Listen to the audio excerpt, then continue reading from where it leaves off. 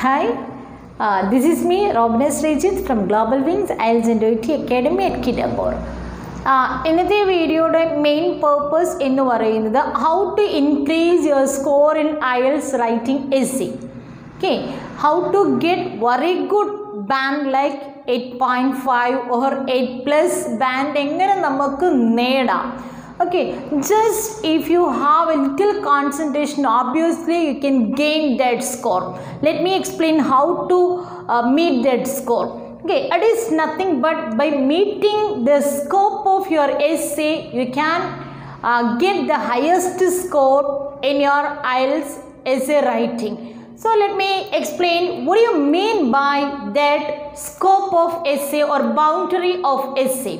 While you write an answer for the question or essay, obviously you should be in topic or you should be in the boundary of the question. So let me explain what do you mean by boundary or what do you mean by the scope of essay with the help of two questions. So look at the board. Capital punishment should be given for criminals. Do you agree or disagree? This is my question. So I hope you could understand the meaning of the question. Capital punishment should be given for criminals. So here we have two boundaries, that capital punishment and criminals. See, these are the boundaries of our essay or this particular question. Capital punishment. The question is about capital punishment and not just even punishment. So while we write answer, maybe in the first introduction paragraph you may write about capital punishment, and while you write your body paragraph, knowingly or unknowingly you may write about just punishment. They are not asking about punishment, they are asking about capital punishment. Punishment തന്നെ പല വിധമാണ്. Mild punishment ഉണ്ട്. അപ്പോൾ ഇവിടെ ചോദിച്ചിരിക്കുന്ന capital punishment ആണ്. So through out your essay you should mention capital punishment R it's synonymous. Along with that, one more boundary, criminals. See, നമ്മൾ എഴുതി വരുമ്പോൾ automatically if you write that capital punishment must be given for people, it is entirely wrong because ജനങ്ങൾ എല്ലാവരും criminals അല്ല. So you should use their criminals along with its synonymous too. This is what the boundary of that essay. If you could meet that boundary or if you could meet that scope, obviously you could get very good score in IELTS essay writing. For further clarification, I'll explain one more example. Increased population creates several issues in developing nation. So here we have boundary that increased population and developing nation. If you write just about population, okay, ഇവിടെ നമ്മൾ importance കൊടുക്കുന്ന population ആണ്.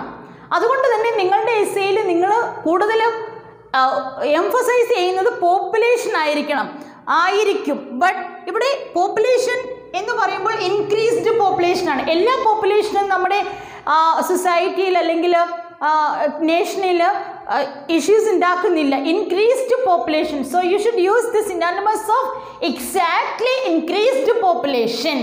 And throughout your essay you should mention that along with that developing nation. Next boundary of your essay is developing nation. പലതരം കൺട്രികൾ ഉണ്ടല്ലോ.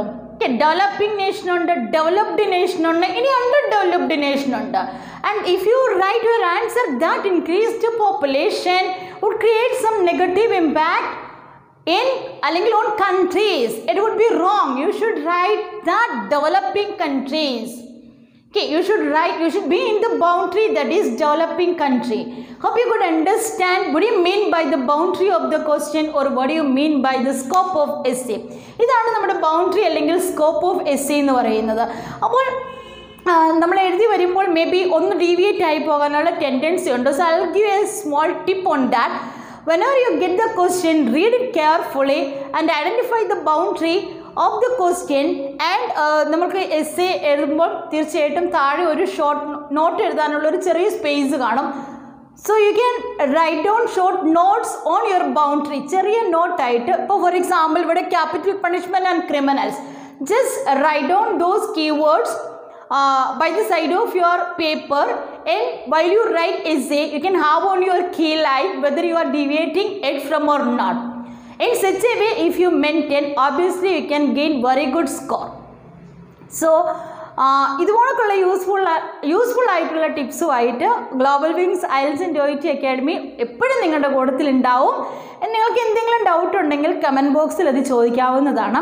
അപ്പോൾ ഇതുപോലൊക്കെയുള്ള small ടിപ്സിന് വേണ്ടിയിട്ട് നിങ്ങൾ വേറെ ഒന്നും ചെയ്യേണ്ട. Global wings IELTS and OET academy എന്ന പേജ് ലൈക്ക് ചെയ്യുക, ഫോളോ ചെയ്യുക. അതുപോലെ തന്നെ നമ്മുടെ YouTube channel global wings IELTS and OET academy എന്നുള്ള യൂട്യൂബ് ചാനലും കൂടി ഒന്ന് സബ്സ്ക്രൈബ് ചെയ്യുക. Thank you. Have A nice day.